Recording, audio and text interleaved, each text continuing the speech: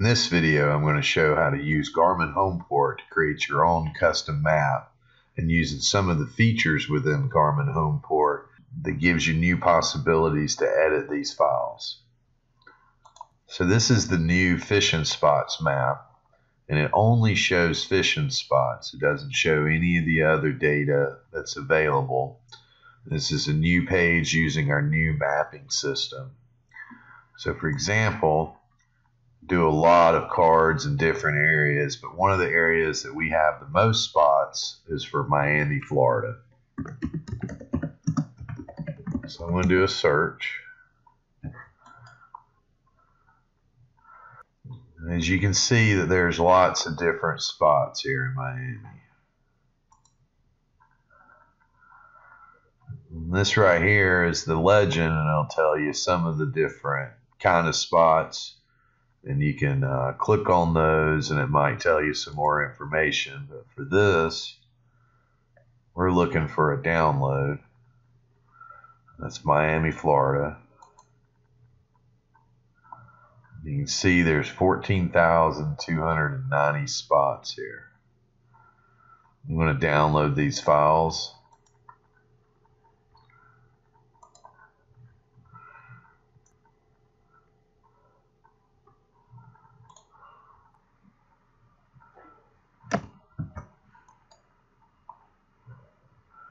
I extracted those files. So now, in Garmin Homeport, I'm going to create a new list.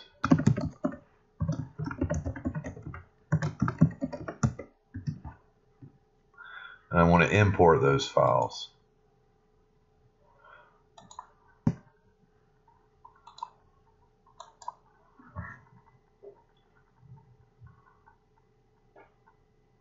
In this case, I am uploading the GPX file. A lot of fishing spots, over 14,000 in this case, and it will take a little bit for Garmin Homeport to load them in.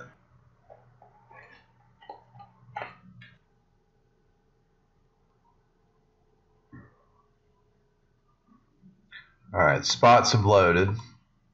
If I drill into the area, you'll see there's lots of spots.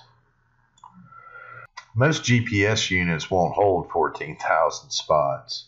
For example, a brand new Garmin is only going to hold 5,000 spots. So in this case, we need to remove a lot of spots to get this file down to something that's usable for a Garmin unit. So here's some of the little tips that I suggest that you can use. So for example, if we're fishing down here in Miami, probably not going to run all the way up here to fish. So I can use this tool and I can select big area. And let's just say right there's Boca. I want to cut it off at Boca. I'm not going to fish any further north than there. So I have that from 14,294. We just dropped over 4,000 spots. I'm going to do the same. Let's clean up some of this. And you see it's really easy to start decreasing, culling some of these spots. There's a lot down here, but let's say I'm not going to go any further than roughly Key Largo area here. That drops me down to 7,000 spots. Now I can certainly go through here and start cleaning up some of these inshore spots if I didn't want to. I can visually go through the list and find stuff. Some of the low-hanging fruit, for example, that would be easy to remove is obstructions. A lot of the obstructions will already be on whatever chart that you're using. So I can select all of these obstructions. There's only 52. That puts me a little closer. There should also be some obstructions that are in the wrecks here, for example. And yeah, there's a few there, 29. So anyway, I'm decreasing. That's one way. You can pick out specific kinds of spots by name. You can also do things in here, like I know in Florida, one of the areas towards the south of Miami, when you start getting down to Key Largo and all, they have lots of patch reefs. And you can see here, there's a ton of patch reefs. I could spend some more time cleaning up some other areas, but in this case, I know there's 1,000 or better patch reefs. So I can go down here and select this. Once again, it's a whole bunch of spots. It says 4,000. Already down to 3,200 spots that'll fit on a Garmin. Another request I get is how to remove spots within an X distance from offshore. So for example, let's just come into here. I want to say I want to remove some spots that are within, let's just call it 10 miles here from the beach. So I can use this measuring tool to kind of get an idea where 10 miles is off the beach. And then I can come back over here and select and remove.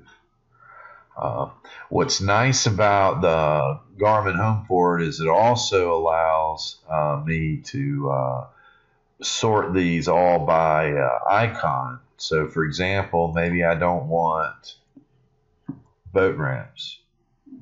So I can select these boat ramps and remove. I can create a new list.